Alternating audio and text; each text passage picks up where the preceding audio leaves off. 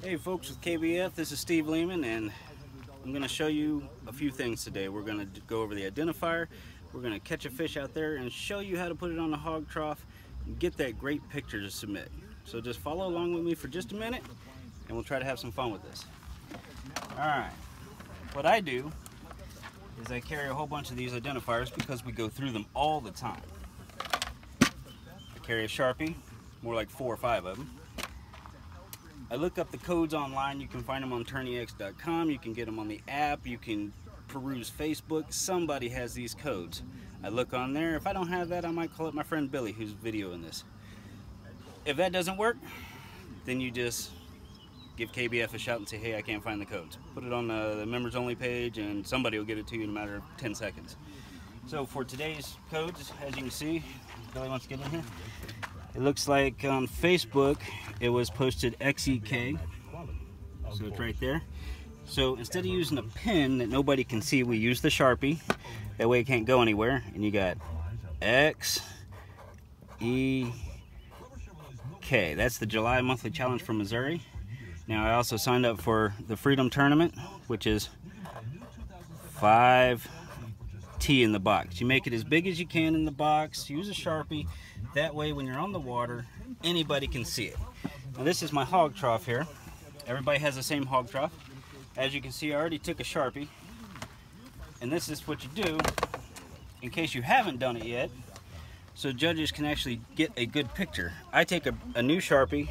People always say get the thick ones, a standard Sharpie. And I usually do it at an angle.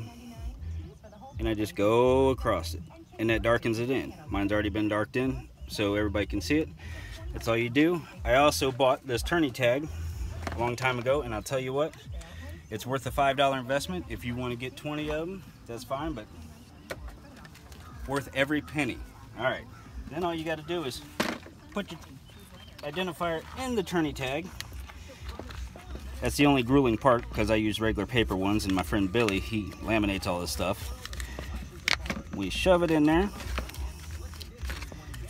And of course, when you're trying to video things, it wants to be more difficult than what it normally is.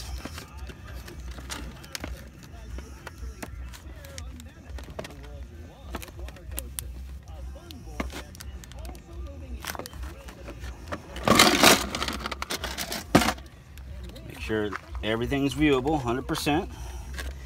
Seal off your tourney tag so the water doesn't get in it. And this is what you have for here.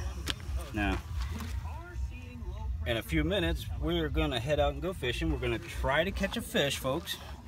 And we'll get it, and I'll show you the entire process on what I do. Maybe we'll do 2 of them if we can do it quick. As you can see right here, this is my boat right here. This is a Jackson Kayak. And then over here, you can see Billy's boat, which is a Vibe Kayak. Is there any difference between kayaks? No. Is mine better than Billy's? Yes. I mean, no. But just get out on the water, do some fishing, have some fun. It doesn't matter what kind of kayak you're on. You're just trying to catch fish, have fun. Maybe you can win some money at this, okay? We'll see you on the water. All right, folks, it took me a little while to catch a fish for you, but since we get to edit video, it's gonna seem like just a second. So now I'm gonna show you how to put the fish on your board, take a picture, make sure it's clear, make sure you have all the stuff, and then submit it. That way there's no questions whatsoever in your mind. This is how you do it, and you're never going to have a problem as far as getting it right. Now, the fish may flop off and go in the water. That's just part of enjoying the KBF. I did catch a fish. I put it on my plier thingies. Otherwise known as fish grips. Fish grips, there we go. Sorry, I'm still excited. Caught a fish. I'm happy. All right. So you get your hog trough. You get it set up. Alright, dip it in the water because that's what Joe told me to do a long time ago. Dip it in the water, make the fish feel good. Set it where you're going to set it. Most people say set it at a little bit of an angle to calm the fish down. I don't bother doing that, but that's me. The next thing you want to do is get your phone ready. I keep my phone on a lanyard because, well, how many people drop their phones and never get them again? So I keep it on a lanyard so I don't lose it. I have dropped it in the water and it bounced right back up. So you get your camera ready. Okay, that's ready. I set that aside. I'm going to get the fish. Now, a lot of people like to put their fish on the fish grips and let them wear themselves out to make it easier. So here's the fish. Take it off the fish grips. See, it is a pretty one. And I just put it on there. I have a hold of it. It doesn't want to close its mouth, of course, because, well, what fish wants to? So I kind of just help it with its mouth a little bit. Give it a second. Push it up, push it up, push it up. Keep pushing.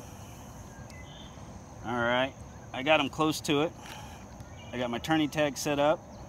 I kind of mess with the tail, try to get it fanned out a little bit. Make sure his mouth is shut.